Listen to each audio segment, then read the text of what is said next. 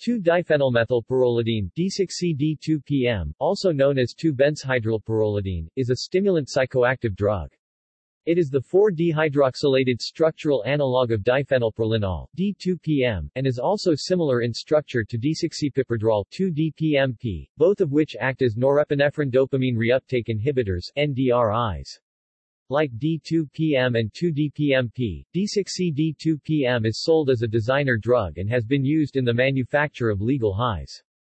It has been marketed under the names A3A New Generation, A3A Methano, and Green Powder, and has been reported to cause hallucinations, violent behavior, dilated pupils, tachycardia, and high blood pressure.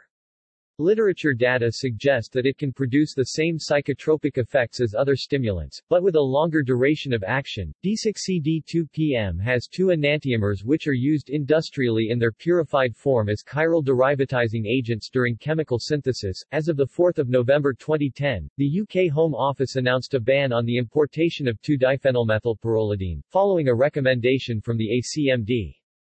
It was due to become a Class B drug on 28 March 2012, but the bill was scrapped, due to the presence of two steroids included in the bill that were later recommended to remain uncontrolled. It was made a Class B drug and placed in Schedule 1 on 13 June 2012.